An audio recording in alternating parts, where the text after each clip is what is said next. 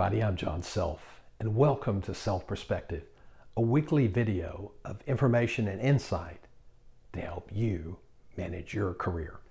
Today, we're zeroing in on physicians. So if you're a physician, you're married to a physician, you know a physician, and they're being recruited, you need to ask them to pay attention to this video. I have 5 critical questions that they need to ask the recruiters and their potential employers. And here's why they need to know the answers. There is enormous competition in the marketplace today.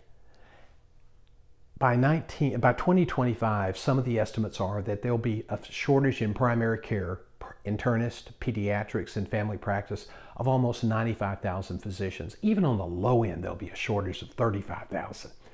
And that means that the competition to get you to sign a deal, to come to a community, will be intense.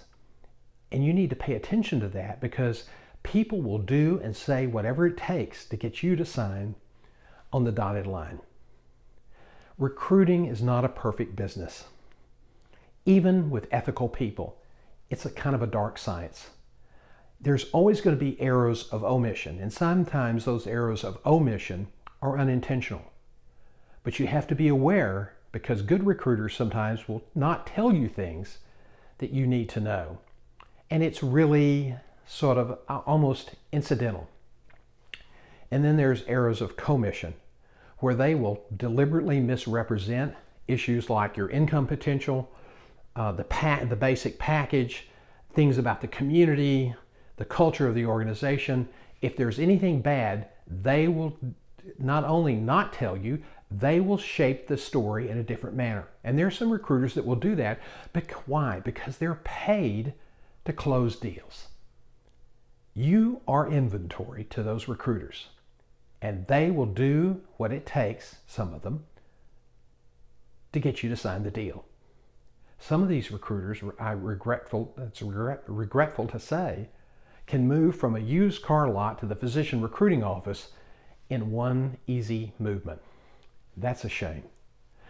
54% of the physicians who are recruited leave the site that they agreed to go to within 5 years. Now this is something important. As a physician, the more often you change jobs, the lower your value goes in the marketplace. It affects your career, it affects your income potential, it affects your reputation. You don't need to be that person. So here are 5 questions you need to ask. First, what's the culture? What does that mean?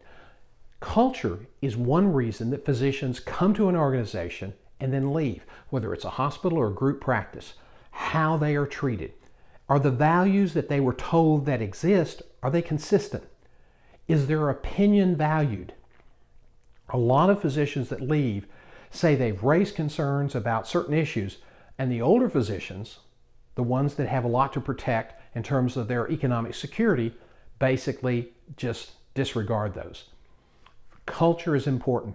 You want to work for an organization that cares what you think. For millennials who are all about values and mission and vision, you need to really focus on that because there's a lot of hospitals that don't get it and they'll tell you what you want to hear. Values and culture are important, and that is a big reason physicians leave. So pay attention to that, dig down, ask the questions that are important to you.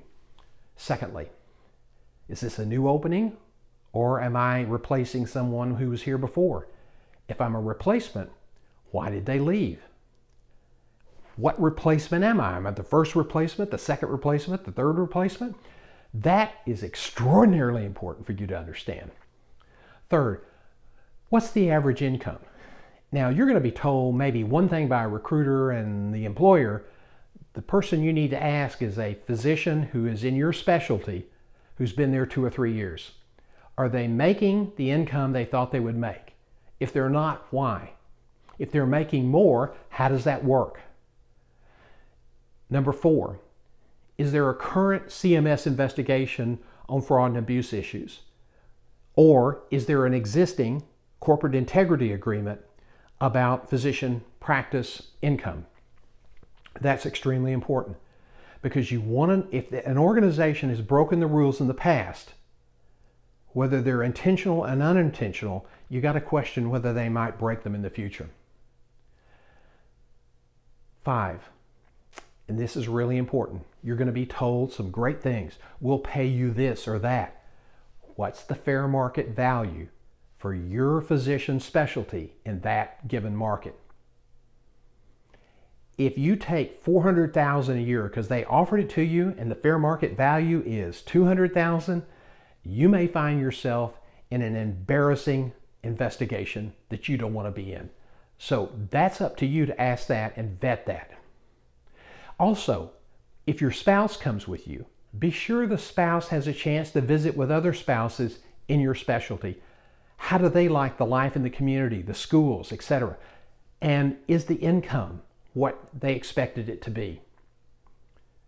Remember, there are 5 questions I've just given you, but you know what the dumb question is? The one you don't ask. If you have questions or would like some additional information, you can reach me at asktherecruiter@johngself.com. Thanks for watching, and I'll see you next time.